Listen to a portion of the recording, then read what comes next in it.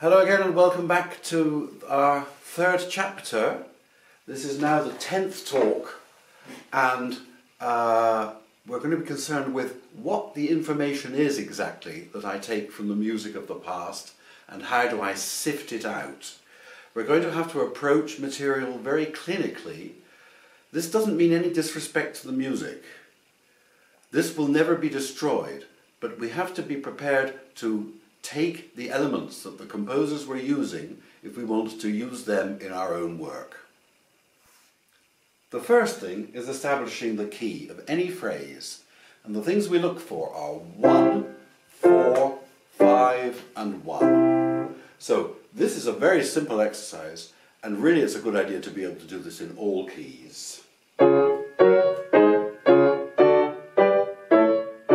Major and minor. If you can manage all of the keys with major and minor, the other scales will more or less look after themselves because they don't tend to obey the rules of 1, 4, 5 anyway. The simplest songs are probably the ones that we learnt as children.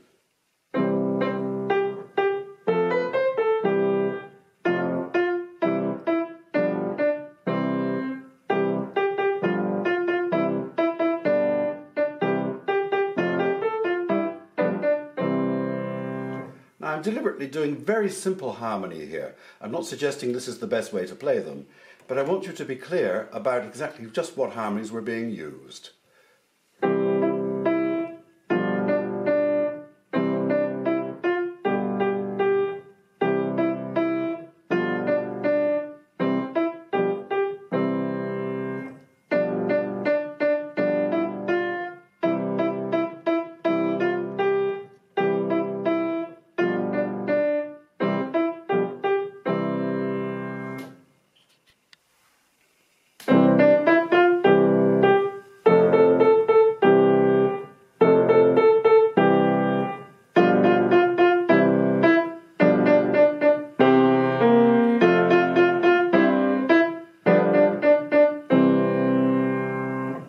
You may have noticed I was very bold and dared to go into the sub-dominant for a second. Modulating to F major, but just coming straight back.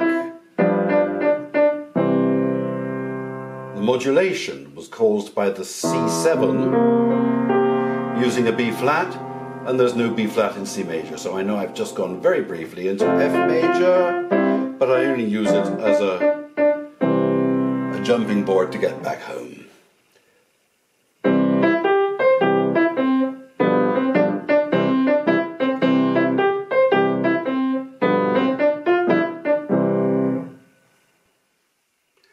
There are songs in minor keys too.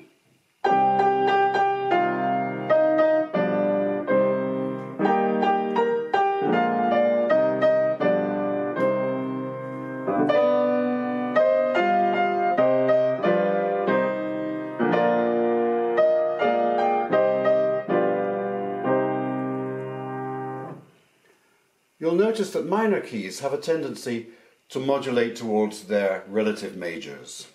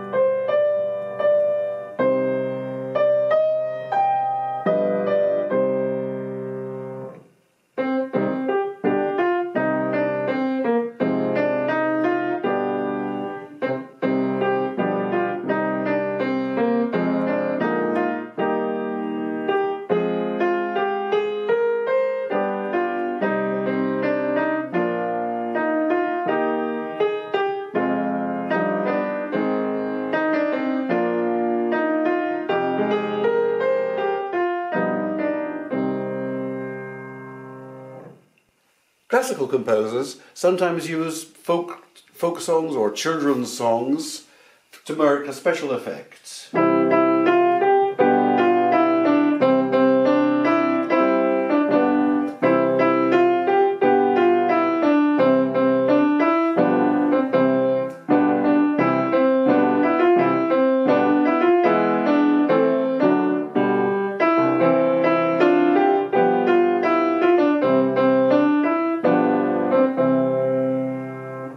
You notice that Beethoven can't resist the tendency just to move a little bit more outside the children's sphere to the relative minor, and then coming back by the dominant of the dominant to his own C major.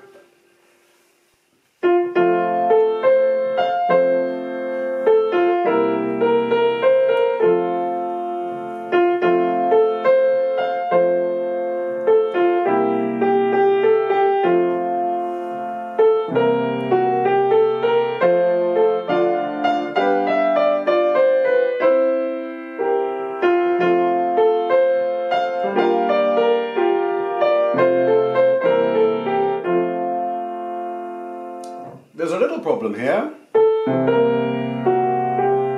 The F sharp doesn't quite fit any of our definitions. It's actually a changing note, changing out of the harmony. The G is in the harmony before it, but it's not in the melody.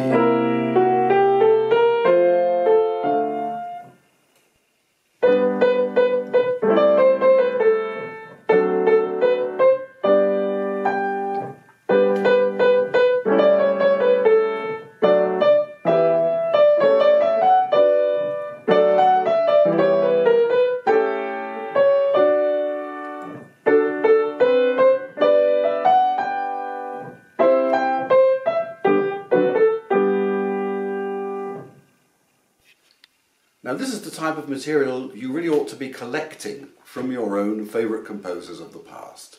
Always looking for 1, 4, 5. It's amazing how often it turns up. Bye for now.